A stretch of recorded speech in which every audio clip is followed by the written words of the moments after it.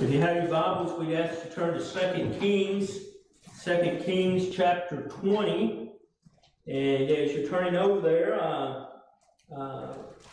we'll remind you we will have business meeting after church today. And the biggest thing I know of, and I'm prone to forget, so I'm sure there's other things, is if we're going to do a missions conference this year. So you pray about that, and we trust we'll know the Lord. All right, 2 Kings chapter 20 in the very first verse. In those days was Hezekiah sick unto death, and the prophet Isaiah the son of Amoz came to him, and said unto him, Thus saith the Lord, Set thine house in order, for thou shalt die and not live. Then he turned his face to the wall, and prayed unto the Lord, saying, I beseech thee, O Lord, remember now how I have walked before thee in truth, and with a perfect heart, and have done that which is good in thy sight. And Hezekiah wept sore. And it came to pass, afore Isaiah was gone out into the middle court, that the word of the Lord came to him, saying, Turn again, and tell Hezekiah, the captain of my people, Thus saith the Lord, The God of David thy father, I have heard thy prayer, I have seen thy tears. Behold, I will heal thee. On the third day thou shalt go up into the house of the Lord. Dear Lord, we thank you and we praise you for another day to be in your house, to meet with your people, God. We pray tonight, this morning, that you'd come down and that you would fill the house with your presence, Lord, that you'd cause us to be glad to be in the house of the Lord, and that we'd rejoice in your word. Remember us always, and we pray these things in the name of Jesus. Amen. Tonight, this morning, we'll be preaching on setting your house in order, and also, to some extent, accepting what God's plan is for your life. And one of the most dangerous things that we can anticipate, or that we can be made to believe by the devil, is that our way is better than God's way. You know why things are chaotic today? It's because men for generations have believed that their way is better than God's way. And that is never ever the case. The way that this book teaches is always the very best. That's what we need to go with and what it ought to order our lives. Back in the first verse, the Bible says, In those days was Hezekiah sick unto death. Now, I want you to see that despite what may sound as a cruelty, God's plan for Hezekiah was that he would die. You know what? God's plan for me at some point is that I will die. That unless the Lord returns and intervenes in some bad way, that's God's plan for my life. And you know what? It's the penalty of sin. And we're going to face it. It's going to be part of our lives. But you know what? I've never known a more false truth than that, because we don't want to die. We almost see it as a punishment. We see it as part of the devil's plan, not God's plan. But you know what? It is God's plan that we die. So Hezekiah kind of got off kilter here and made some mistakes that would go with Israel for generations.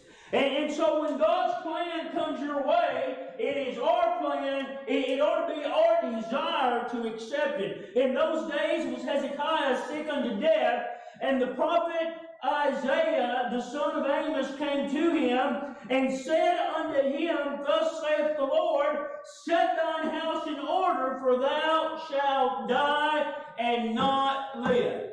Now, most people miss, I think, the emphasis of this message. He said, Set thine house in order. Now, for the prophet to say that, what had to be the situation? That Hezekiah's house wasn't in order. That's the only conclusion you could come to, right? If the direction on death was set your house in order, we have to come to the conclusion that somehow, some way, that Hezekiah's house wasn't in order. And what I personally believe, and like many kings of Israel, he had a real issue with making his children do.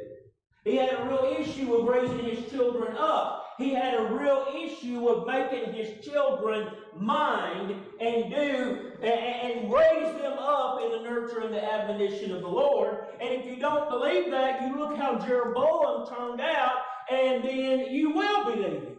And so we find, whatever the error was, that what needed to happen was that Hezekiah's house needed to be in order. Man, you know what he wants for us? He wants our house to be in order. He wants it to be as the Bible teaches a home ought to be. Set thine house in order.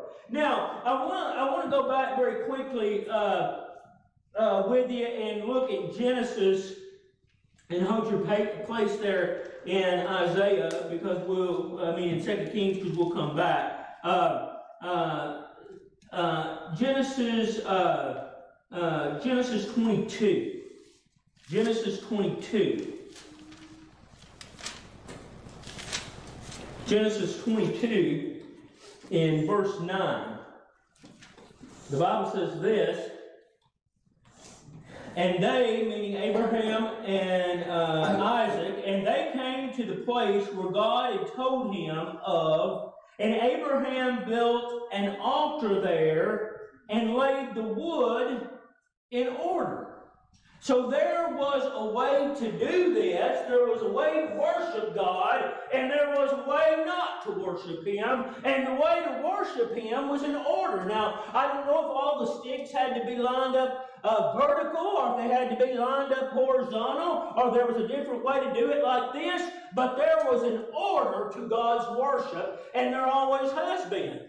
You know, if you think about it, you think about a lot of these Pentecostal churches and the worldly ones that are exploding like mushrooms, you know what? There's no order in that place.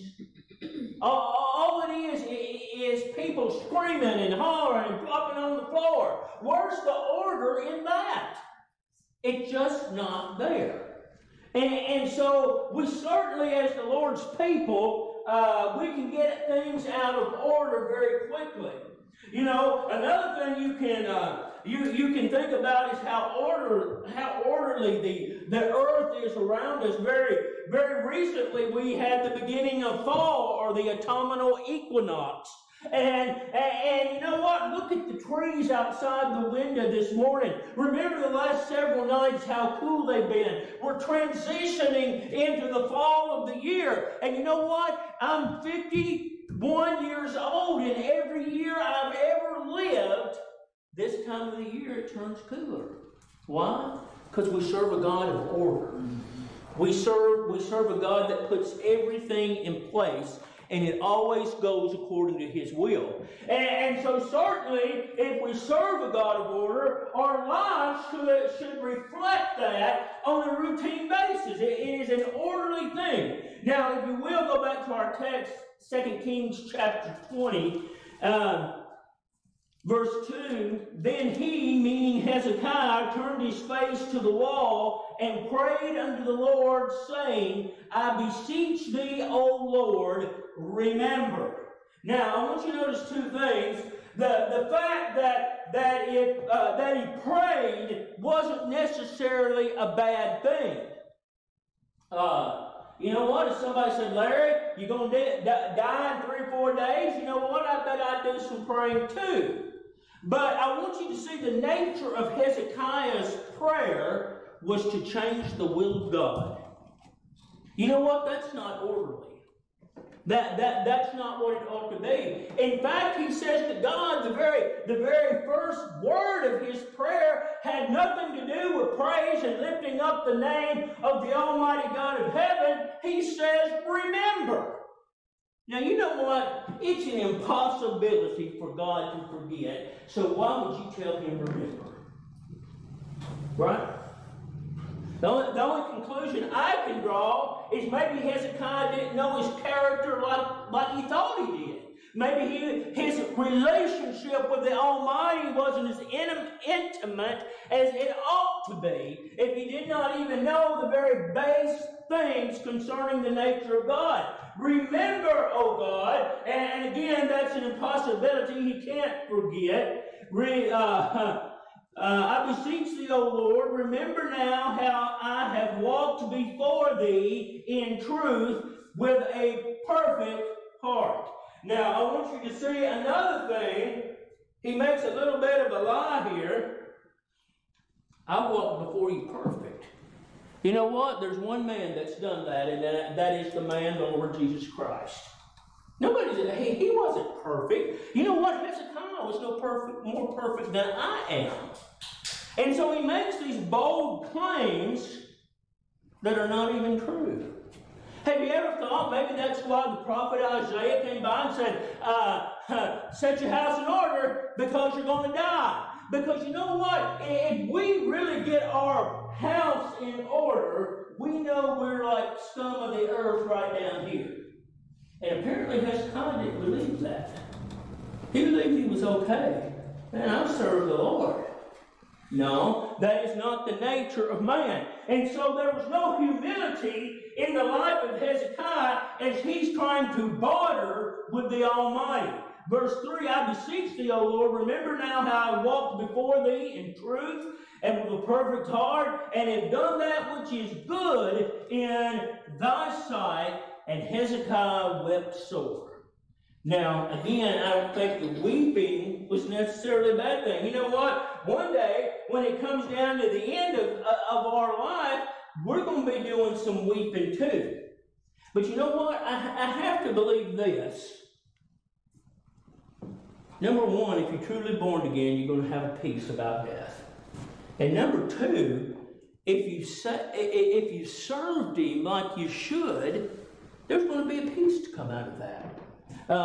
Not that you're big-eyed and not like Hezekiah, I've served you, like nobody else has ever served you. No. That you've been a servant, that you've been a minister, that you tended to the things of God the very best you know how. You know what? I think with that comes a great deal of peace. And apparently, Hezekiah just didn't have it. He didn't have the nearness that he ought to, so he's weeping before God. Now, notice what happens then. And it came to pass, verse 4, and it came to pass afore Isaiah was gone out into the middle court, that the word of the Lord came unto him, saying, Turn again, tell Hezekiah, the captain of my people, thus saith the Lord. The God of David, thy father, hath heard thy prayer. I have seen thy tears. Behold, I will heal thee. On the third day thou shalt go up into the house of the Lord. Now, I want you to notice another thing here. Some people say that his prayer changed God's heart. No. You know what happened in Hezekiah's life right at this point? That's why I want you to be careful what you pray for. He went from the will of God to the permissive will of God. In other words, God said, okay, if that's what you want, take it. And you know why I believe that? 3 years later, he bore Jeroboam, and that was the worst man that ever approached the throne of Israel. See, if he just went ahead and accepted it and took the will of God, as difficult it may be, and died, Jeroboam would never existed. Right.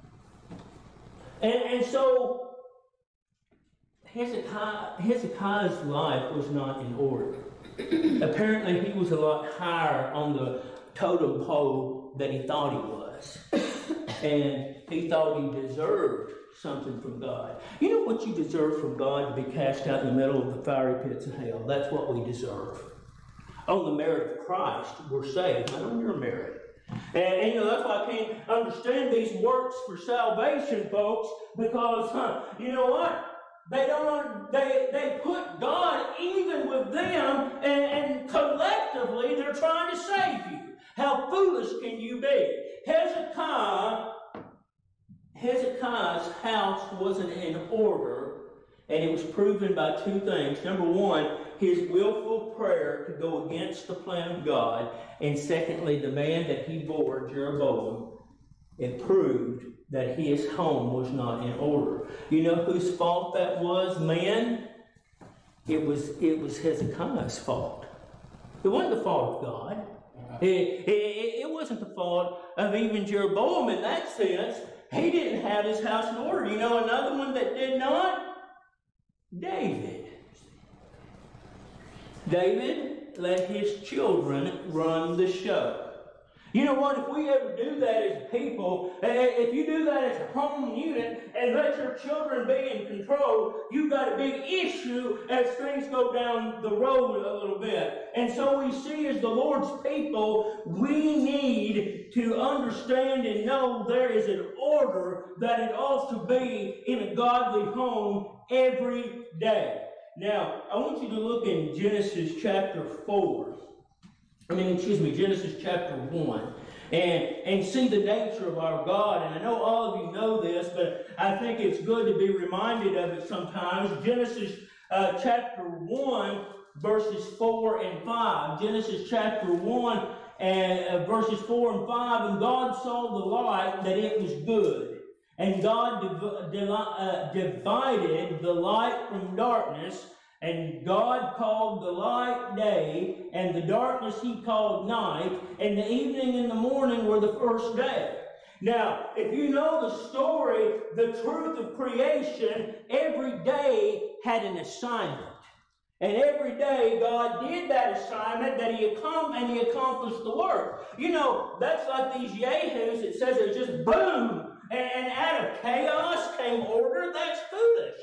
You know, it's just like I said, we're going through the fall of the year right now. We just began that. You know what? That's not chaos. That's order. Every year it happens just this way. And how could the wonderful, marvelous universe that we're in learn to rotate and move about out of chaos? It don't even make sense. He is a God of order, and we should reflect that. You know why women like to run around in breeches? Because it gets things out of order. They look like men. And everybody gets, you know, you're so tore up when you see a man in a dress. Well, my question for you is, what's the difference? What's the difference? You know what? Began to happen at the end of the Great Depression in the war, the Second World War, when Rosie the Riveter went down and wore her breeches to the factory in the war effort. It never changed again. You know what that is? It's putting it out of order. It's out of God's order, is it not? And we crave the presence of the Almighty, and our lives are out of order, just as Hezekiah's was in that day. We serve a God of order. Drop down to verse 8. And God called the firmament heaven, and the evening and the morning were the second day. So up above us, even today, to me, there are three heavens according to the Bible, because the Bible says that Paul was caught up into the third heaven, which is the abode of God. Right now, the sky is pretty out there. It was kind of cloudy this morning.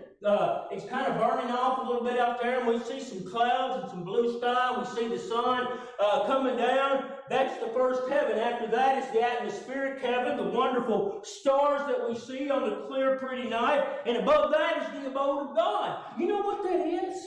Layer by layer, that's order. It is just as orderly as it can be. Neat, precise, everything in its place. You know,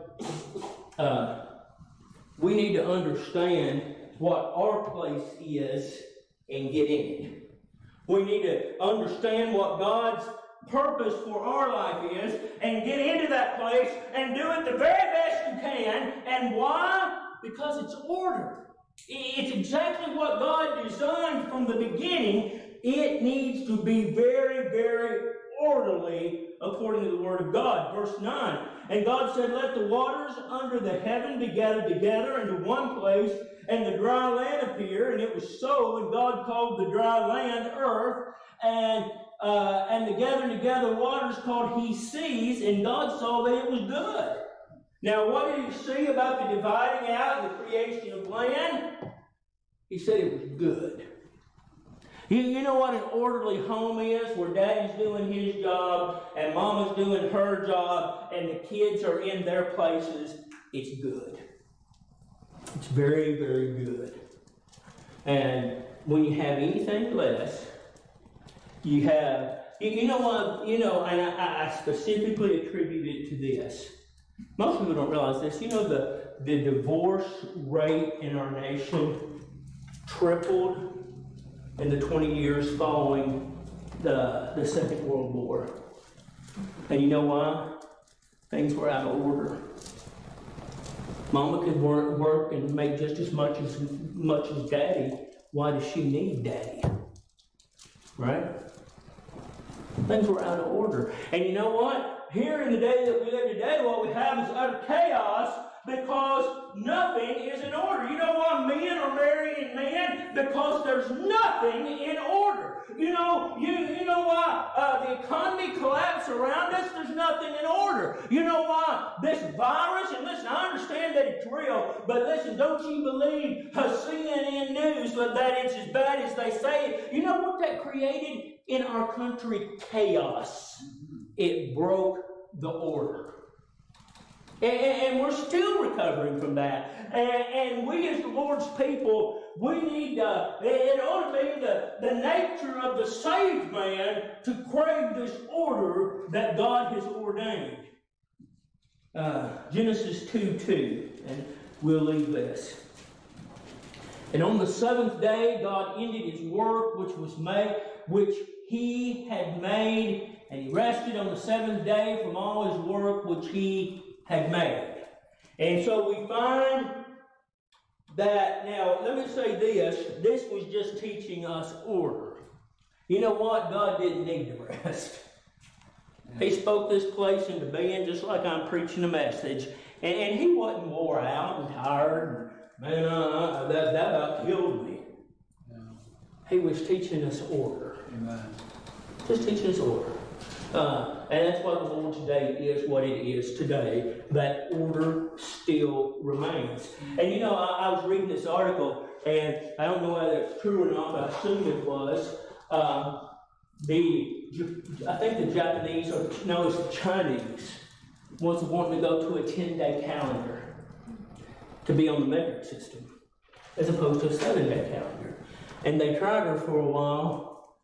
And they literally had people jumping out of windows, falling dead on the line. And the reason why? Things were out of order. They were giving their life instead of just boom, boom, boom, boom, boom. You know what that happened? It's out of God's order. You know what I said when I read it? It's a wonder more of them didn't kill themselves than they did. Because it's out of God's order. And anytime we get anything out of God's order, we are at risk. And we all know what the Bible says. The soul that sinneth, what? It shall die. And they certainly did they not? Could you imagine being in such a state of misery that you would prefer death over life? Well, you get further enough from the order of God and you'll find out what it's about. It will sound like a pretty good idea for you. Now, 1 Corinthians chapter 3. 1 Corinthians chapter 11.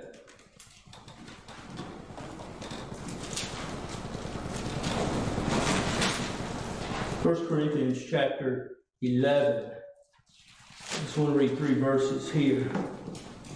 1 Corinthians chapter 11, in the very first verse. The Bible says this: "Be ye followers of me, even as I am also of Christ." Now, the first thing we find here, it is a piece of the order. Unless your pastor's doing something out of this, outside this book, you know what you need to do? You need to follow him.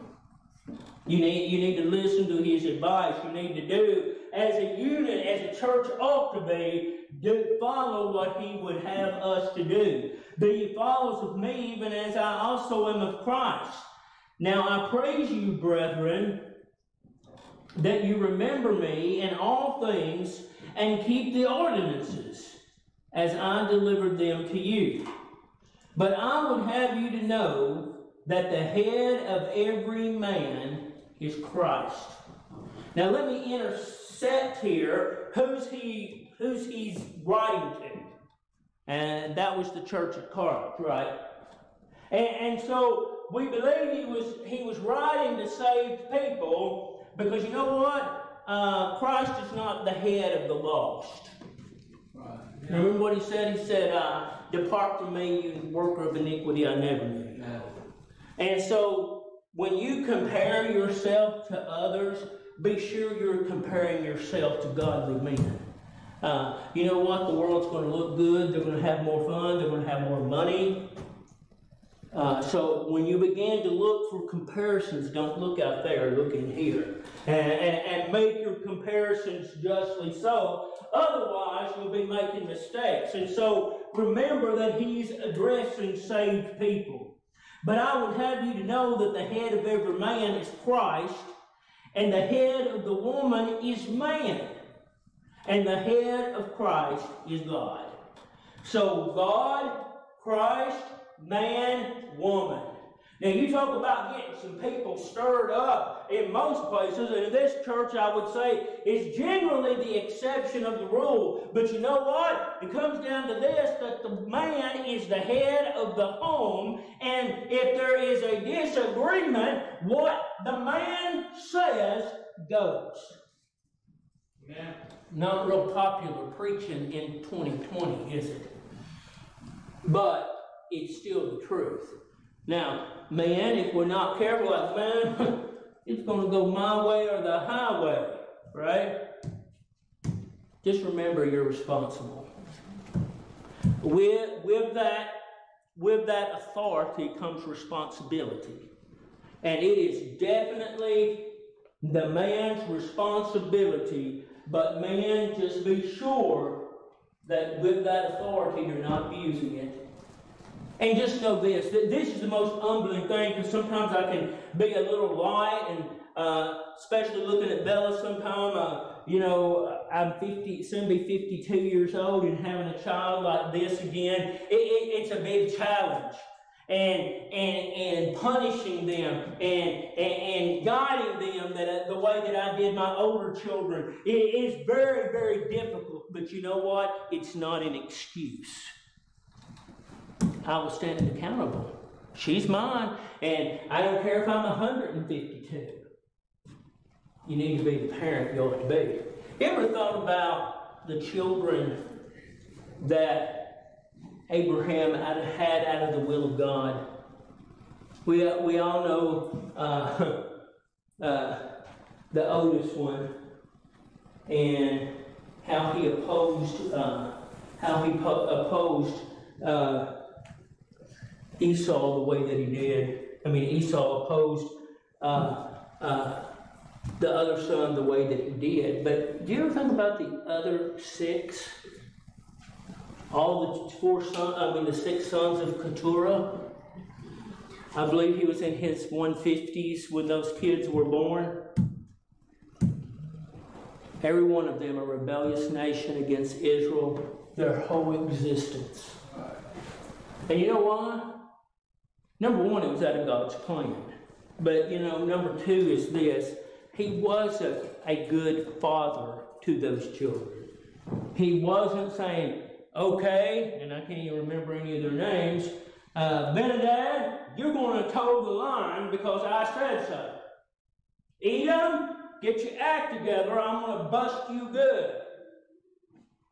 You know why? Probably, number one, he wasn't able, he was old. And number two, he didn't take the time to do it. Now, when Jacob and Esau were young, he had Esau, and I believe he raised him right, the best he knew. And then here comes Jacob 13 years later, and he's working with him. And then all this time later, he has 6 more. You know what? he was responsible for all 8 of them. He was responsible for every one of them.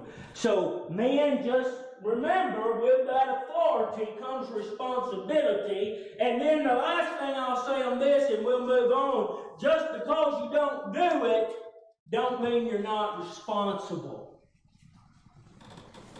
You know, you think about the judgment of the Almighty, and a few examples that we have there in the Scriptures. And one of them said, "Did I not prophesy in thy name?" And he said, "Depart from me, you worker of iniquity, I never knew you." And so they were accountable. You see what I'm saying? We're accountable for our children, every one of them. Every one of them, we are accountable in how they're raised, what their response is. And you know what? Then we're done. And we ought to praise God that He's given those gifts to us and not be upset about it. Now, I want to go very quickly back to 2 Samuel, this time in chapter 11. 2 Samuel 11. Probably one of the most famous stories of the life of David, sadly enough. 2 Samuel chapter 11, in the very first verse. The Bible says, "And it came to pass, after the year was expired, at the time when kings go forth to battle, that David sent Joab and his servants with him, and all Israel, and they destroyed the children of Ammon, and besieged Rabbah, but David tarried still at Jerusalem." Now, and you know the story of Uriah and Bathsheba and David. But I want you to see the very first thing that got him into trouble, men, was excusing himself from duty. You know what your duty is, man? To bring those kids to the house of God, to train them up in the nurture and admonition of the Lord all the days of their life. We think, and I've seen some preachers raise their children this way at 18, they kind of unhook the bow. Where do you find that in Scripture? I don't think it's there, do you? My boys still come and ask me for advice today, and they're 28 and 30. And you know, the best way I understand the Scripture, I'm still responsible for that. You look at a 30-year-old son and have to say, I don't think that's the best idea. Everybody thinks it gets easier. Listen, I'll tell you this, it gets harder. Because you know what? They have their own set of mentality there. But, as the old saying goes, don't ask if you don't want to know. But I am the responsible person for them even today. I have to give them sound advice. And I've seen some preacher man raise their kids at 18, and whoever came up with that, I don't know. But just cut them off. You know what an 18-year-old's going to do? They're going to live like a dog, because unless they're saved, that's their nature. That's the worst time in a man's life. You can cut him off to his own self. And so we find then that we are to be in our place, men. Verse 2, "And it came to pass in the evening time that David arose from off his bed and walked upon the roof of the king's house. And from the roof he saw a woman washing herself, and the woman was very beautiful to look upon. And David sent and inquired of the woman. And one said, Is this not Bathsheba, the daughter of Eliam, the wife of Uriah the Hittite? And David sent a messenger and took her, and she came in unto him, and he lay with her, for she was purified from the uncleanliness, and she returned into her house. And the woman conceived and sent and told David and said, I am with child." Now, I want you to see how quickly progressive sin is. Now, we think that, maybe we could wait out a little way and rush back. But I want you to see that David went from looking to doing it to acting on the sin in 3 verses. You know what? You will be involved in that sin that quick. Do not trust this flesh. Do not trust its capabilities. It has no spiritual value at all. And so we find then that he runs on this, he commits this sin, and very natural result, a child came out of it. Now he's in double trouble, and he begins to think like a lost man. Verse 15, the Bible says, and when the Syrians saw that they were smitten before Israel, they gathered themselves. Oh, I'm sorry, wrong verse. Verse 11, and Uriah said unto David, the ark and Israel and Judah abide in tents, and my lord Joab and the servants of the Lord are camped in open fields. Shall I then go into mine house and eat and to drink and lie with my wife? So as thou livest, and as my soul liveth, I will do not such a thing. So I want you to see that Uriah's morality was greater than David's. Verse 15. And he wrote in the letter, saying, send ye Uriah in the forefront of the battle against, in the forefront of the hottest battle, and retire ye from him, that he may be smitten and die. Now, for you to get the full message of this, the very one carrying the letter for the death sentence was the man that was going to be killed. You know what? That's a pretty messed up man that would do that. And that's where sin will get you. You know what? Now David's home is out of order, and his life is out of order too. Man, you know what? Your life's going to get out of order if you're not careful, and then your home's going to be in a real mess. And it's a difficult thing in the modern day, because you know what we always do? Instead of comparing ourselves to this book, we compare ourselves to the world, do we not?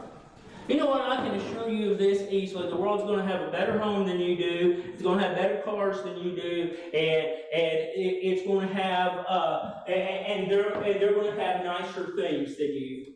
And you know why? This is their land. You are a pilgrim and a stranger. And lost people. You know what? You ever talk about pilgrims and strangers, and we're marauders, we're moving on? When you're moving on, you don't need a whole lot of stuff, and if you have it, you know what? It's going to slow you down. And so don't compare yourself to the Joneses, because you know what? The Joneses is always going to come out on top, and you're going to look like you don't have too much, but so let it be, because God knoweth. Now brought down to verse 26. 2 Samuel 11, verse 26.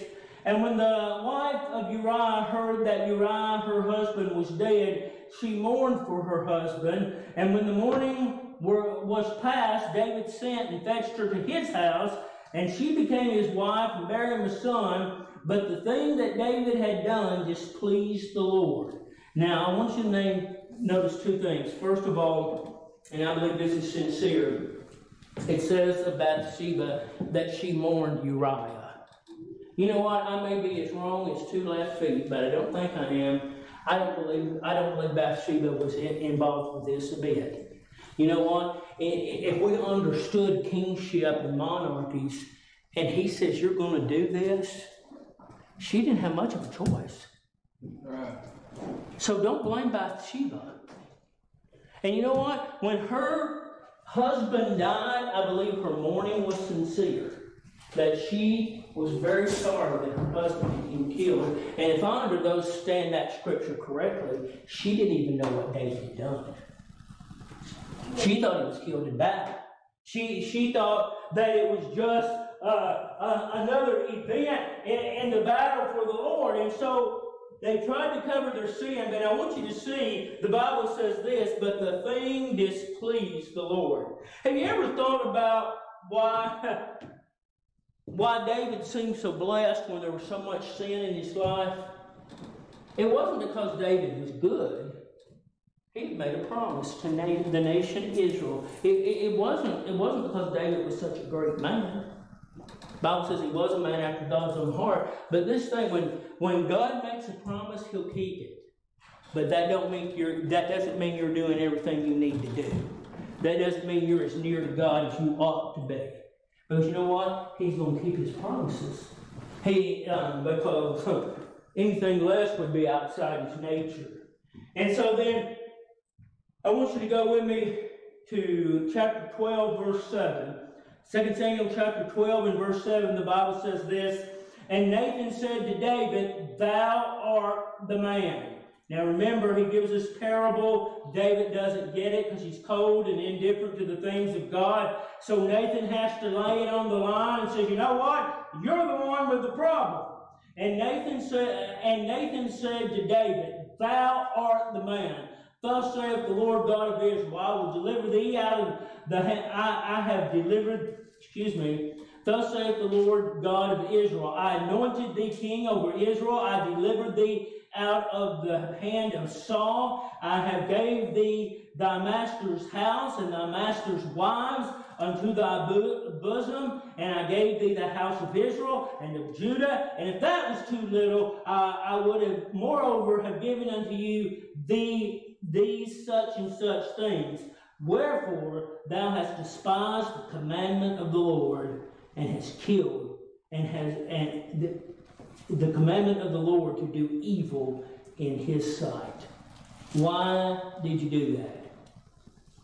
Thou hast killed Uriah the Hittite with the sword. Thou hast taken his wife to be thy wife, and hast slain him with the sword of the children of Ammon. Now therefore the sword will never depart from thy house, because thou hast despised me, and have taken the wife of Uriah the Hittite to be thy wife. Now I want you to see something interesting. He says, Thou hast killed Uriah the Hittite. He didn't say the opposing enemy did. He says you did. You know what? Even if we just suggest something that's evil and people follow it, you're still responsible. Not them. You're the one responsible.